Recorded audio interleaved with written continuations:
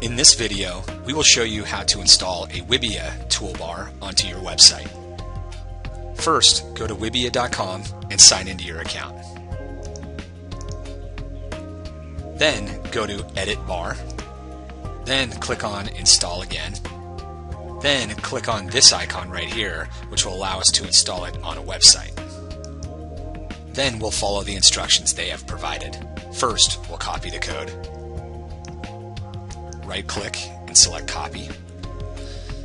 Then in step 2, it tells us to paste the code right before the body tag. So let's go back to our administration panel for our website, and we'll go to the header and footer where we can paste that script. And scroll down to the bottom. And notice we have a section that says Site-Wide Scripts. This means that whatever we install here will appear site-wide. In other words, on every page of the website.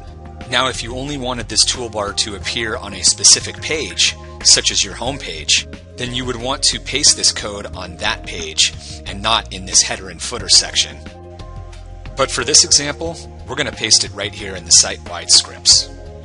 Now we have the option of pasting this code either in the head or the body. Wibiya told us to paste it in the body, so that's what we'll do. So we'll right-click in here, select Paste, and then we'll save the page. And then if we look at our live website, we can see that the bar has been installed. And this concludes our video for how to install a Wibiya toolbar.